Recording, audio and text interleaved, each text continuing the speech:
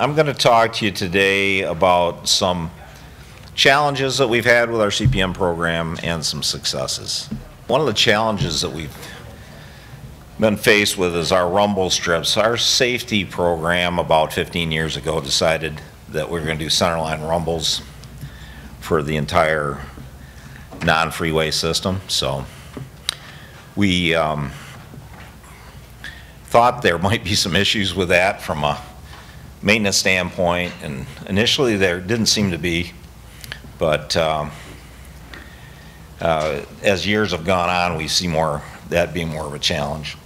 And then I'm going to talk about our Southwest region and their success with chip seals. When we do our first chip seal on a project that has got rumbles, we are pretty good shape not to have to regrind those rumbles in. We found we still get some benefit from the rumble. And scoping is a challenge over time because of the distress at the long joint. We've got some other challenges with grinding the rumbles in where the joint seams don't match very well.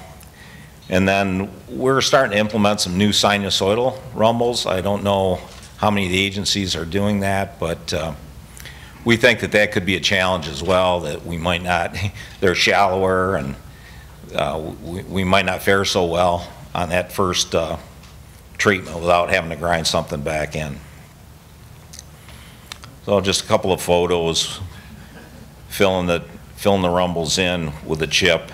Well, we found that even a double chip seal, we still get some benefit from those centerline rumbles. And this one on the right is where we tried to regrind rumbles back in after we chip sealed, and you can see the deterioration we're seeing at the longitudinal joint. And a lot of the times these pavements, that's the only issue. There really isn't that much transverse cracking, but it's the long joints that give us problems, especially as we're doing subsequent CPM treatments over old ones. So from the scoping standpoint, the message I try to convey to the different offices setting these projects up is if the joint's clean and tight and there wasn't a prior chip seal treatment, that they can do it without regrinding the rumbles in. And if there's a little bit of distress and we've got a chip seal already down, we tend to go with microsurface to fill those and to regrind those back in.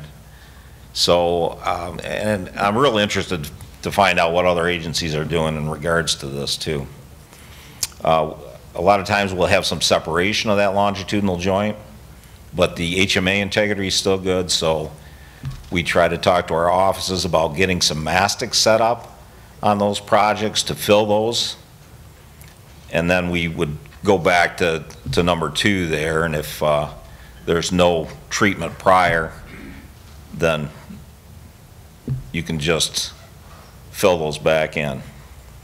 Some of those, you know, the projects we're scoping now are for 2024, so we're about 2 years out scoping our projects for preventive maintenance. And a lot of times you'll see some distress and you kind of have to predict what's going to happen over the next couple of years before the project's let. So we're trying to get our offices to set up some quantity of repair based on what they think the distress might be. And we've had some with pretty poor performance, like maybe the first picture I showed you there, where we do have to go in and mill 2 feet and fill that with HMA. It's just a photo there of that joint separation in the lower left corner, and using mastic to fill that joint. Then I was talking about some of the challenges with regrinding back in with microsurfacing. This is a couple of projects that were done recently where we didn't get a really good even grind of those rumbles in the pavement to get kind of the Christmas tree look there on the right side. That's, I think, more of an issue with the seam not matching very well. And it happens not just with micro, but that happens as well with other, with HMA resurfacing. And I wanted to just share one of our success stories. This is a presentation that our Southwest region put together, and looking at single course overlays versus 2-course overlays with CPM treatments, and just the benefit that they could see by doing the single course was less than half the course of a 2-course overlay, because of the improvements that take place when you have to do that reconstruction. And they're able to get as much life really with a single course overlay and a chip seal on a project, and it allows them to get a lot more lane miles done. And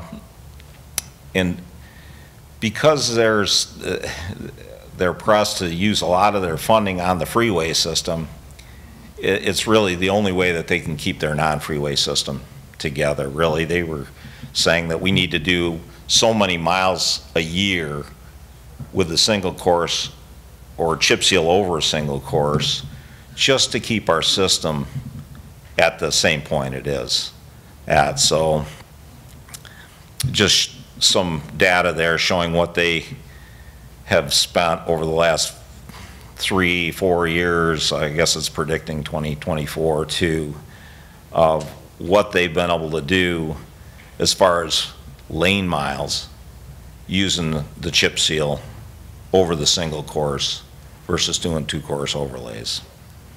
And the last item there, just saying that there's 11 million in candidate projects that they have, but they only have funding for $3 to $3.5 million for that. So, and that's a message that we've been getting from all of our regions, that they don't think that there's enough money in the preventive maintenance program, that they could use a lot more to try to keep their non-freeway system in good shape. That's just a map showing all the miles in that region that they feel are candidates for chip seals. The other thing that they've really expanded the use of chip seals through towns. I see them doing a lot more of that than has been done in the past. And I think the towns are starting to buy into it as a preventive maintenance tool. We used to, be a real PR problem going through towns, but some of the smaller towns, I think, especially with the fog seal, really like getting their streets chipped, because they know that it's going to be a long time before they get funding to do any reconstruction. So that's all I have. Tyler Hunt's our new CPM engineer. He called me and said he had emergency back surgery last weekend, so he wasn't up for the trip today. So I offered to do the presentation. Thanks a lot.